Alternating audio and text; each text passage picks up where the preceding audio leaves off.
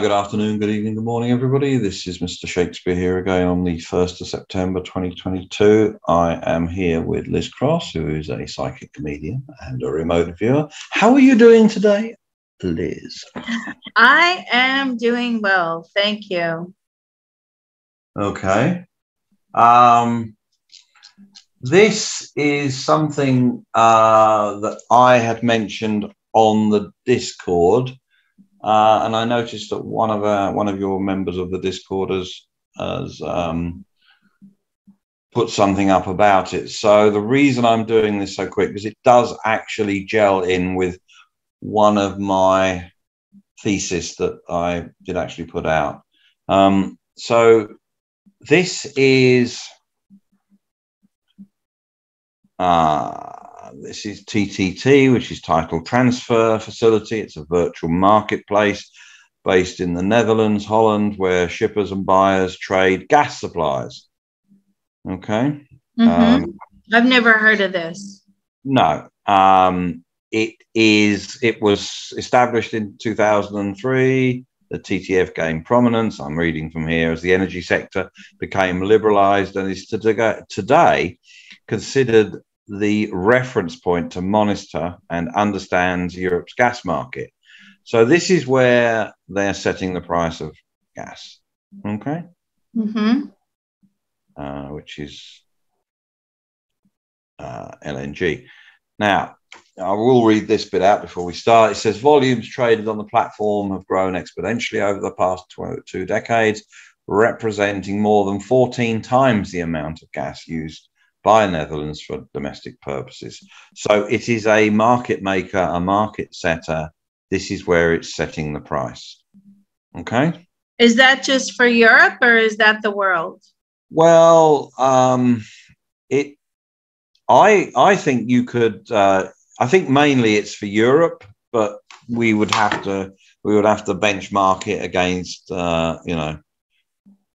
Korea, Taiwan, China, or things like that. I mean, Europe uses a lot of gas, LNG.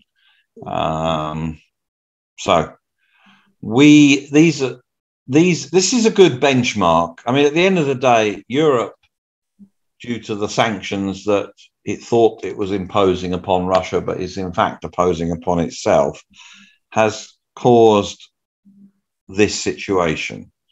But what we need to know is why and where did it all start?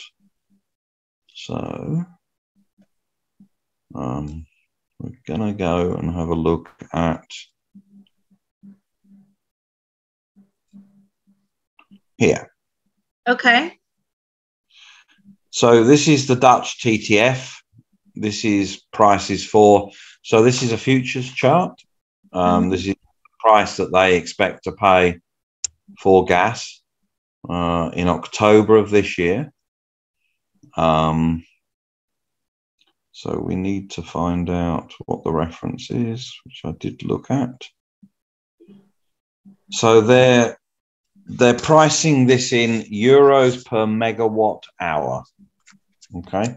At the end of the day, gas is just energy, like oil, like electric. So it's megawatt hour. And for our American listeners out there, I don't think they understand what the hell is going on in Europe, right? It's not being reported very well over here at all. What is going on over there is they're going into winter, and they go into winter. Yeah. So okay. Well, we can. They're going into winter. Everybody is extremely worried about the gas and the electricity prices. They depend on Russia.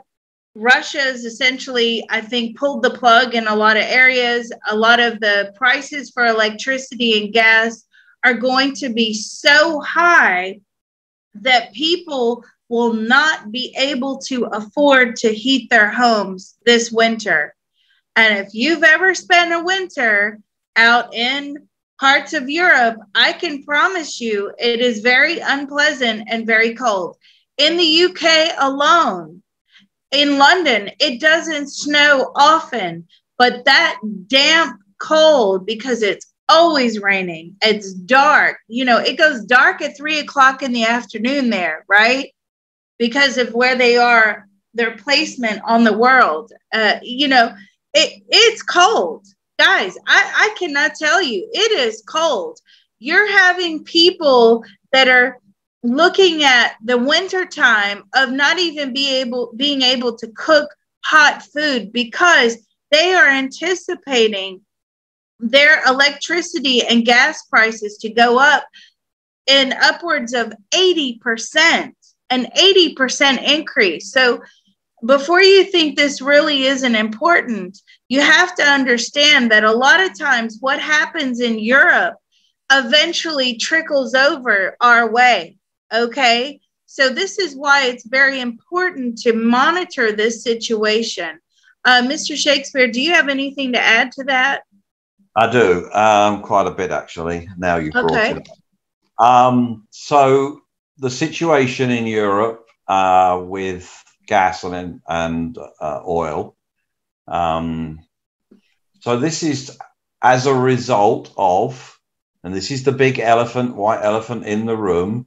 This is as a result of the sanctions that were instigated by America, which Europe slavishly follows, and are now seeing the effects of those sanctions. America hasn't really felt the effects of the sanctions that it instigated. Europe followed blindly, which it didn't have to do, but it did for whatever reason. And now Europeans will go and see the effects of these sanctions. Okay? The thing you have to understand is the United States of America is pretty much self-sufficient in energy. Pretty much. Now, I understand that, they are using a lot of their strategic oil supplies to keep the price of gas down for the American consumer. And that is purely political. That is purely to do with the upcoming midterm election. Otherwise, gas would be $10 a gallon.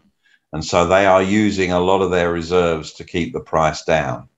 Okay. But there isn't a lot of natural gas used in the US. It's pretty much oil and electric. In Europe, there's a lot of gas used. Because of the sanctions placed upon Russia and Russian companies and Russian banks, Russia can't accept euros and dollars for their products. And because of the sanctions and the willingness of the European Union partners to go along with what America asked for or demanded, depending on which way you look at it, they have shot themselves in the foot, and they now cannot get oil or gas direct from Russia. Now, they are getting some oil and gas via Russia, but it's going through third-party intermediaries who are just putting the price up because, hey, we live in a capitalist world, apparently. So that's what they're doing, okay? This is affecting the Europeans way more than it'll ever affect the Americans. So for all the Europeans who are cheering for all the sanctions against Russia, the reason you can't buy Russian oil and Russian gas is because of these sanctions. It does not affect Russia. Russia are selling their oil and gas to the east, to what they call the global south. China and India and everything are buying every bit of this stuff, and they're buying it cheaply. Okay? What's the effect going to be? Well, it's going to be very cold.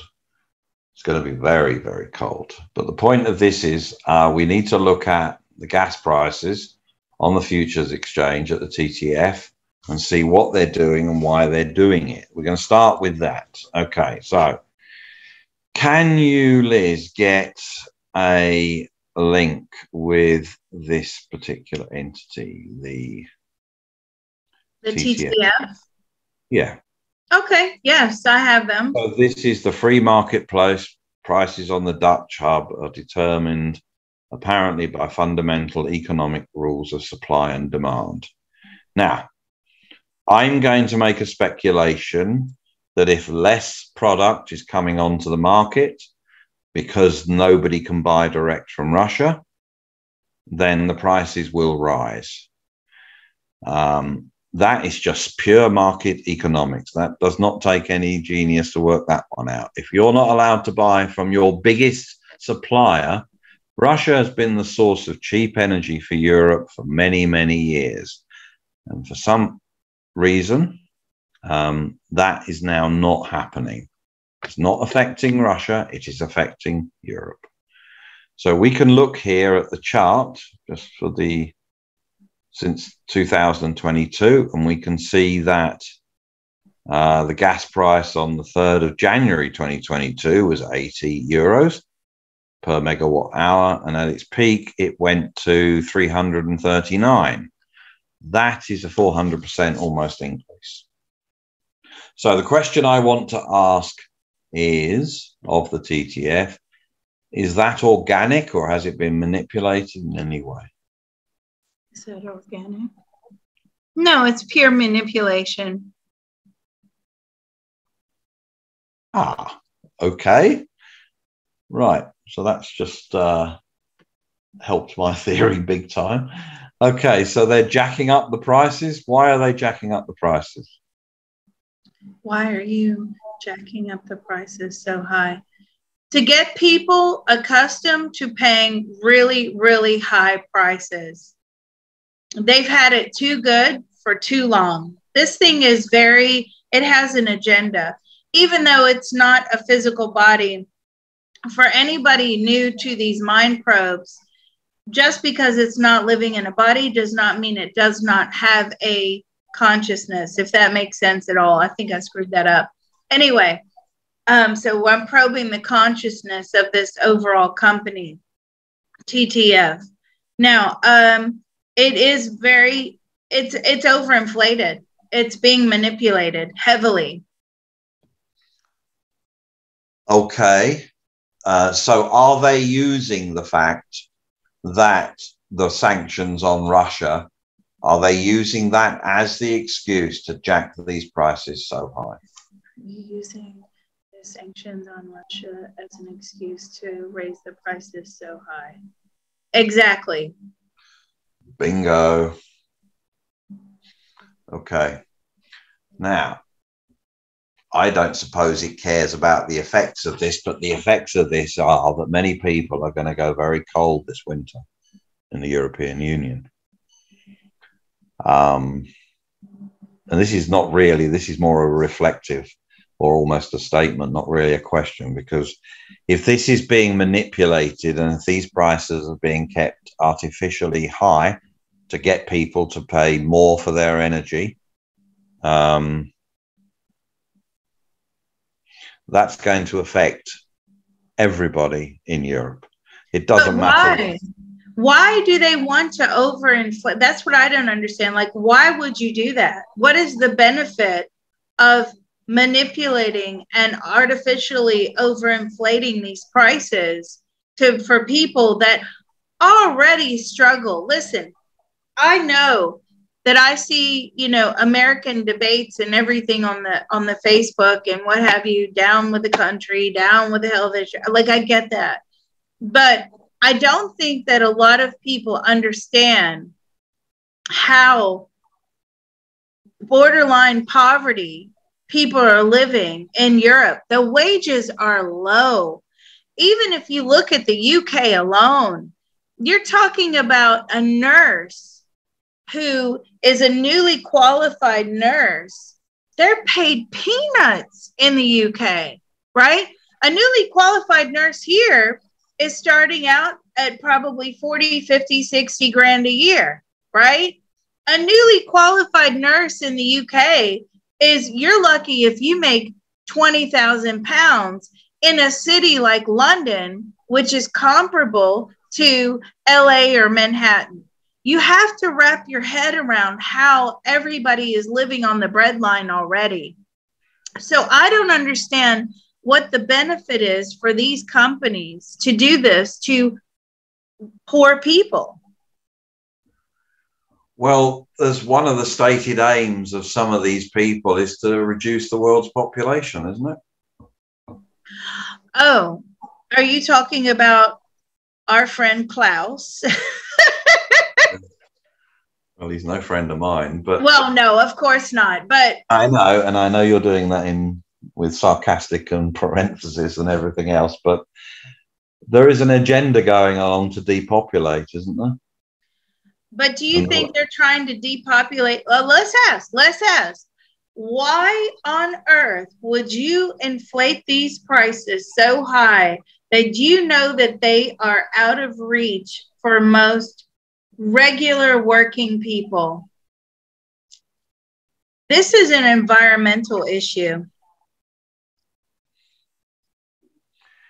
Well, it may well be an environmental issue, but people will die as a result of not being able to heat their homes in the European Union, in England, and in other places this winter. Now, I know that they're going to say Putin's fault, Putin's fault, Putin's fault, because that is the cover story. That is the cover story for everything. But it's not Putin's fault. The US put the sanctions on. The Europeans blindly followed the US. And now the sanctions, which always hurt the people who put the sanctions on more than the sanction. Don't you think Russia had been planning for this for a long time? Oh, yeah, we know that. They knew sanctions were coming since 2014. You know, it maybe affected them for a month or two at worst, at best. Okay? They've been waiting for this to happen. They knew they were going to get sanctioned. So they've done everything about it to protect themselves. Meanwhile, the hapless Europeans, led by Ursula von Stupid and other people like that, are just going down this route. They are doing this to themselves. This is the wake-up call. This is what people should be realizing. It's no good Boris Johnson or people like that saying Putin's done this to us. No, he hasn't. It was the sanctions that the European Union, at the behest of the Americans, said, yes, we'll go along. We'll try and stop. You know, the point of the sanctions was to try and break Russia. Well, how's that going? We did a reading the other day. The ruble came out almost as strong as the dollar. You know, it's not going to work, you know.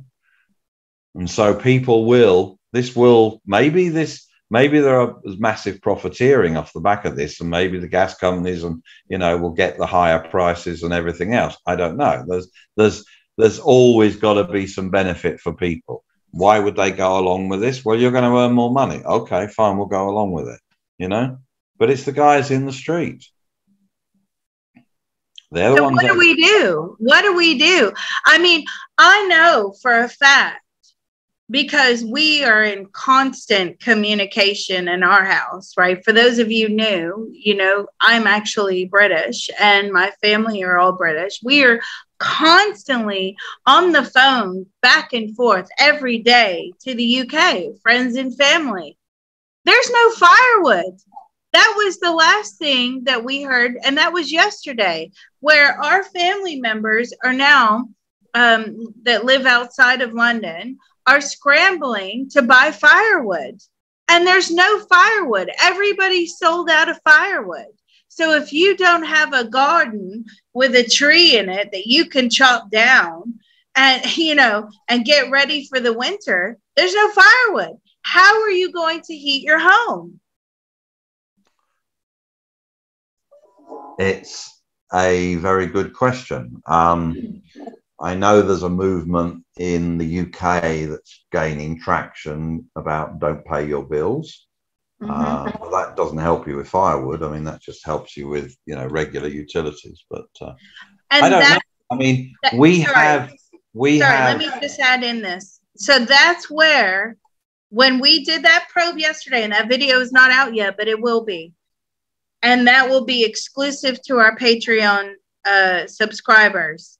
We have a set of videos that we release every month just for our subscribers. They have access to exclusive information. Now, that is where I saw, if you remember yesterday or the day before, we saw that we got the answer that there would be regulations put on these energy companies that under no circumstances will they be allowed to cut off anybody's electricity or gas, right? You remember when we got that answer? Yeah. So that is why, if it's that movement that's going on in the UK where we're just not going to pay the bills, that'll be why. They're not just not going to pay the bills. It's that they can't afford to pay the bills. Well, I understand that, but I understand they're going to do it out of necessity. Because if you have no money, you literally can't pay. Okay. But now we know there's definitely an agenda being set at the spot market with the gas price, that they're jacking it up for their own reasons. The consequence of that is that people will not be able to heat their homes. The political fallout for this will be huge. I understand that Germans now in Germany, they're already preparing, they're getting extra police ready to, fight their own population, because the populace will rise up against things like this. When they're hungry, when they're cold, that's exactly what they will fight, rise up against. I saw I think it was the Estonian, is it the Estonian Prime Minister? No, that might not be. There was a Prime Minister that basically said, look, no, it was one of the German ministers, and said, look, we'll have to keep supporting Ukraine even if we all freeze, or something like that. That narrative is over. People are not going to buy that, nor should they.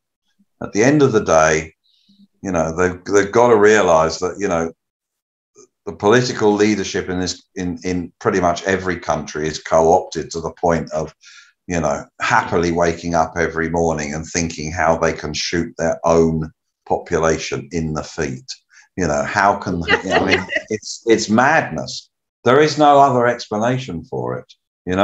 There are a few countries, there's Serbia and Hungary, which are not going to be doing that. They're not going to be following. They're going to buy their oil and gas from Russia. And so they're going to be okay, in my opinion. They're going to go against the wishes of the EU. They're going to put their country first. I think we did a probe on Liz Truss, if you remember, yesterday. Yeah. It wasn't just about Liz Truss, it was an expanded thing. And she has no clue and doesn't know what to do and can't control the problem. Of course she can't, But that's the problem across Europe in general, is this weak leadership. Of course. It's just been so watered down, the leadership quality. By design. Yeah, Go and look at the World Economic Forum, the young globalist leaders, and look who was there and look who are running in positions of power now. They were put there. I mean, one of the most telling things that came out of that Truss video yesterday, I think it was it yesterday or the day before, whenever it was? No. Yeah. And it was, we worked out that Liz Truss was no Margaret Thatcher, and we actually asked Liz Truss, what would Margaret Thatcher do? And it was to do with the immigration, actually, and she'd just say, stop it. Truss is saying all the reasons why she can't stop it, and we asked her, what would Margaret Thatcher do? And she said she would stop it. And it's exactly the same. If we asked what Margaret Thatcher would do about these energy situations, she would stop it, She would understand that, you have to buy energy and oil from the people who have got it. And Russia has it in spades. It's one of the reasons why they want to break Russia up and take them over and steal all their resources. I mean, that's the plan for Russia. But Russia has, a lot of energy in the ground, whether it's of the oil type or the natural gas type or whatever. They have it and we need it. Yeah, well, there you go. I mean, it's just a big mess, and it looks like a bleak winter. It really does. I feel for our European friends. I really do. They know it. That's why they're making these suggestions on the Discord. Can you look at this? Can you look at that? Now, as we are looking at that TTF, I actually could see that number rising up to well over 600-700 euros. Wow. Really? Yes. Okay, so we've seen nothing yet. And so the problem is that this will not go back down. You know, it's kind of like you get used to paying $5. I'm just speaking hypothetically here. You get used to paying $5 for a loaf of bread, right? You adjust to that style of living. The bread doesn't go back down. It may when it's going stale and they put it on sale, but it's not going to go back down. And this is what I think is going to come. Now, what I'm getting from TTF, the ultimate goal, which is, you know, a global goal, is that they will then be forced to find alternative sources of energy, and we will end up having to dump how we resource electricity and gas. Okay. Well, electricity is easy. We can create, which is what the Russians have been doing for a long time. They've been creating nuclear power stations running on their thorium-based reactors, which are pretty much as safe as you can get, and they get energy for next to nothing. Right. So if we see, let's ask, will we see a firing up of the old nuclear? I feel like they're going to be forced to go and restart some of these nuclear plants at some point just to save themselves. And I'm speaking of Europe. Therefore, pay attention to the uranium stock prices. What about, can we just get this TTF exchange? Can we take it out in the future a bit? Yeah. How far do you want to go? I'm going to do various points. I'd like to do 30th of November, please, first. Okay. So November 30th, 2022, 8 p.m. Eastern Standard Time. Okay.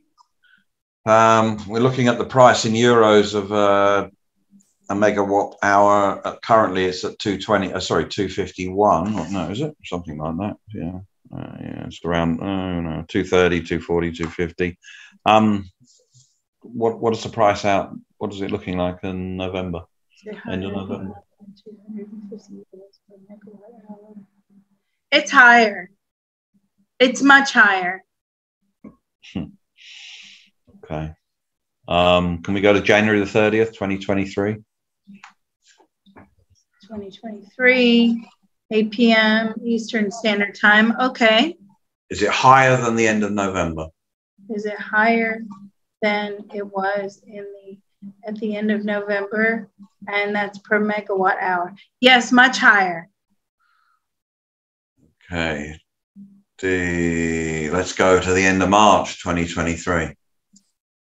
March 31st, 2023, 8 p.m. Eastern Daylight Time. Okay. Excuse me. Is it higher than the end of January? Is it higher or lower than the end of January? It's lower. Okay. All right. Well, that's because it's a futures contract market. And of course, now they're pricing for the spring where, of course, the price should go down because there's going to be less usage. When was peak price? Don't have to care what the price was. When was peak price compared to the 1st of September? 1st of September. Was it in October? No. Was it in November? No. December? No. January? No. February? I feel like January, February time. Okay.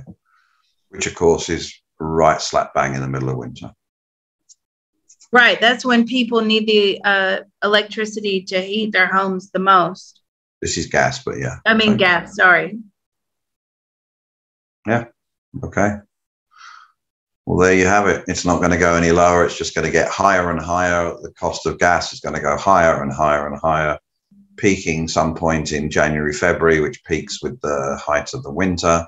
And then by March, it starts tailing off because by March, in some places, it starts to, that's the start of spring at some point. Generally, it could get a bit warmer and we'd use less gas. So we're working as a normal market would work, but on a multiplication not seen before in history. So in other words, we're starting from a very high price. It's going to get extremely high and then mega high. Yep. Yep, unfortunately. Well, thank you for that. That was very informative, and that was for our European subscribers that are extremely interested in how this is going to go. Our Americans, please bear with us. We were very sympathetic over the Ukrainian war until our gas prices went up, and then we weren't so sympathetic after that. However, Europe is being hammered with inflation and this gas and oil crisis that is coming their way for the wintertime. It's not looking good. It really isn't. People are scrambling just to make ends meet now, and it's not even cold yet. So thank you, Mr. Shakespeare. Thank you to whoever suggested this for a probe. We really appreciate it. If you'd like to make any suggestions, don't forget you can do that by joining the Patreon at Remote Viewing and Beyond. Make sure you access the Discord. You create your Discord profile and you attach it to your Patreon membership. Then you have Discord access. You can interact with Mr. Shakespeare directly on Discord and make suggestions there.